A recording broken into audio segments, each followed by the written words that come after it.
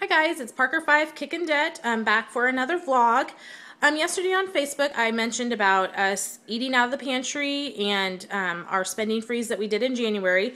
I wanted to show you what our pantry looks the morning of grocery shopping day.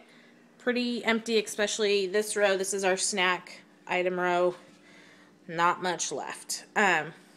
This is our breakfast row. Once again, Raisin Bran, Frosted Flakes, and that box of cookie cereal. How it's still in there is beyond me because it's been there a week. So it's almost empty, but not too much kid-friendly food for my family.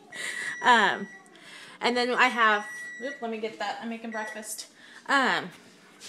This is my really messy shelf. But this is the shelf that before I make my grocery list, I will go through, see what I have, what I can use this week, and then I pull off things, like I have spaghetti sauce in there. So we will be having something with spaghetti sauce this next week. Got tomato sauce. Maybe I'll make pudding for the kids.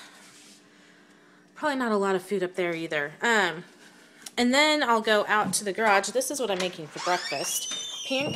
Chocolate chip pancake mini muffins. I will post the link. I found it on Pinterest this last weekend. My kids have already ate a whole pan, so I'm making more for my daycare kids. But then I'll come out here and survey. Here's all my freezer foods, so I'll survey those.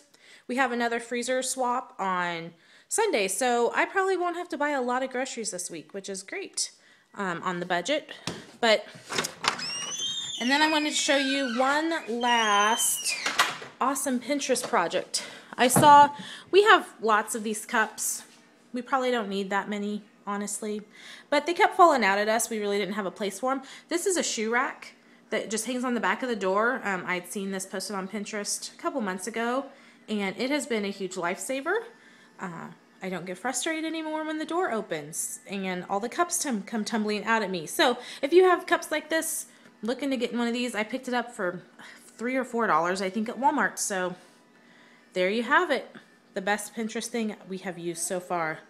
But if your pantry does not look this bare, I'd suggest shopping from it, maybe doing a spending freeze. But I will make more. I will write a post about it this afternoon and have it posted up on my blog and linked to Facebook as well. So if you don't already follow us on Facebook, we're at Parker 5 Kickin' Debt on Facebook, and our website is parker5kickindebt.com. Thanks. Bye.